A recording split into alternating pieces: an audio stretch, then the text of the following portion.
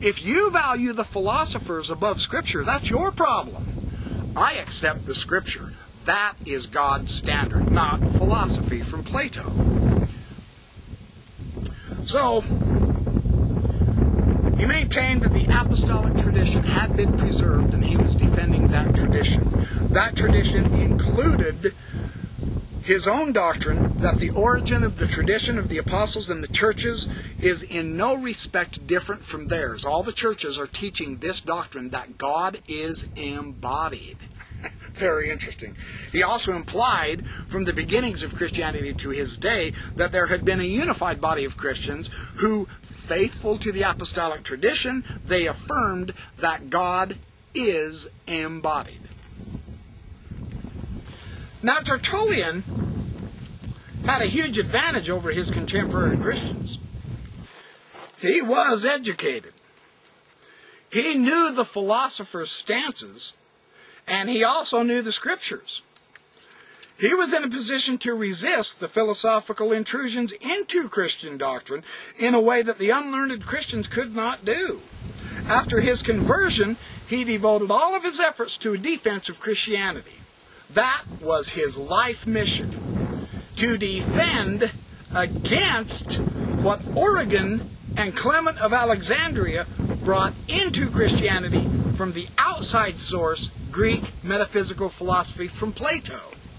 Tertullian fought that tooth and nail by using the Scriptures and the apostolic tradition. And he said, nowhere is this more important than in understanding God is a man, an embodied, glorified, resurrected man, just like his Son. He used the Son as an example of the Father. And then he brings in his very, very famous statement.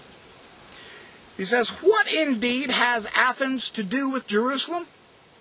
What concord is there between the academy and the church?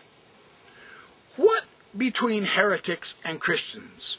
Our instruction comes from the porch of Solomon, who had himself taught that the Lord should be sought in simplicity of heart. Away with all attempts to produce a mottled Christianity of Stoic, Platonic, and dialectical composition. And yet it was precisely this Stoic, Platonic, and dialectic composition that Augustine in the 4th century and later Christians, Bishop Ambrose, brought directly into Christianity and made it the doctrine. Tertullian said, nothing doing. It's a heretical doctrine. It's a false doctrine. The Christian doctrine is the doctrine that we are made in the image and likeness of God's body and soul. And it's all material. That's the true doctrine. That's the biblical doctrine. That is the early Christian doctrine. That was the apostolic doctrine. And there were pockets of this all the way up into the 4th and 5th centuries, even with the monks in the Syrian desert who believed in an embodied God. When their bishop sent them letters saying, no, God is an immaterial spirit, they resisted it. They said, nothing doing. That's the heretic part. That is a heretical teaching. Our teaching is that God is like us, only more glorified and embodied. Paulson goes into great detail on that.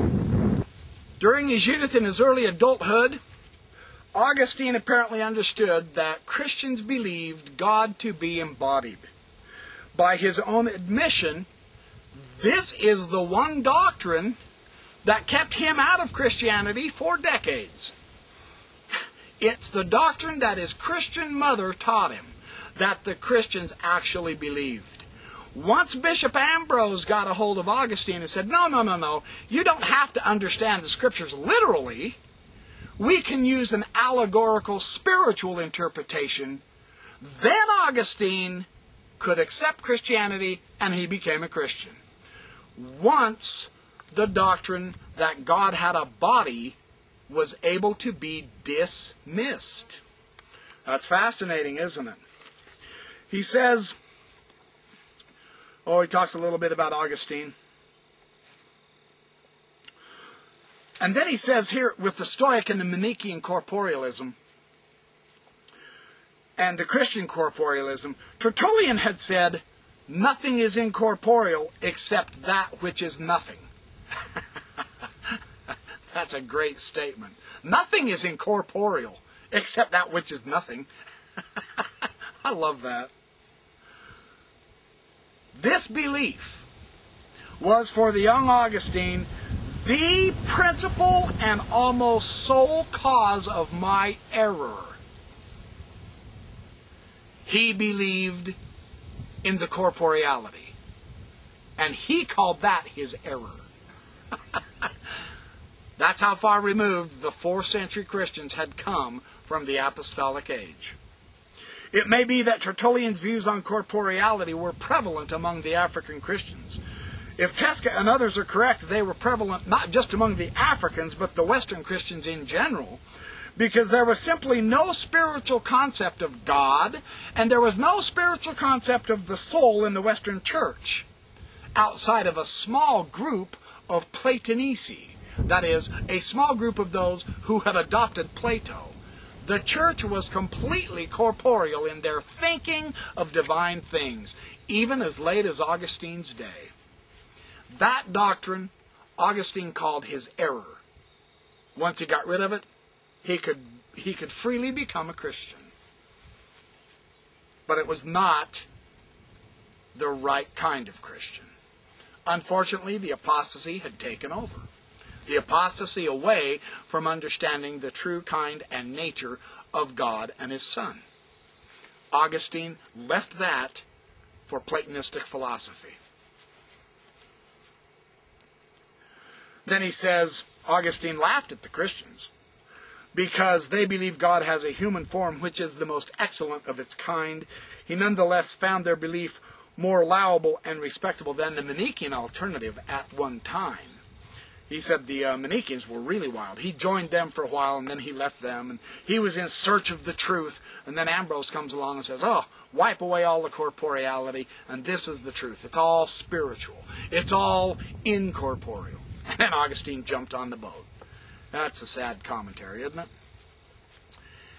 He identified 2 Christian communities himself who he fought tooth and nail and tried to convince that God is incorporeal, and these entire Christian communities was arguing against him because they had the true doctrine and he didn't. But he became more prominent than they did.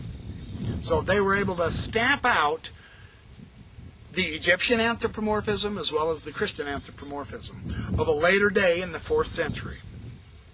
They say that the monks, Cassian, now Cassian, he was a monk and he was an Orientalist. He says he was an incorporealist.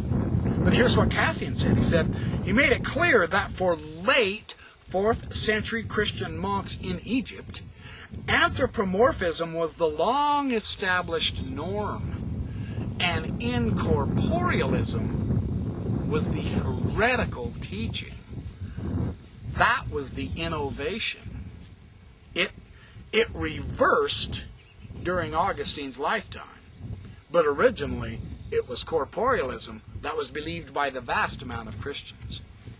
So when we read the early church fathers, we're not necessarily reading a representation of the early Christians. Origen isn't. He's arguing against them. Tertullian is, but Augustine isn't. He fought against the early Christian doctrine and adapted Plato's philosophy, and he became an incorporealist. But that was not the original Christian teaching. It's not the biblical teaching. So if you think you're reading the original Christian belief by reading Augustine, you're mistaken. You're reading his argument against the original Christian belief. And Cassian chronicled the struggle of Serapion, he says, in accepting the view that God is not embodied. Serapion lived a long life. He was at the foremost ranks among the monks,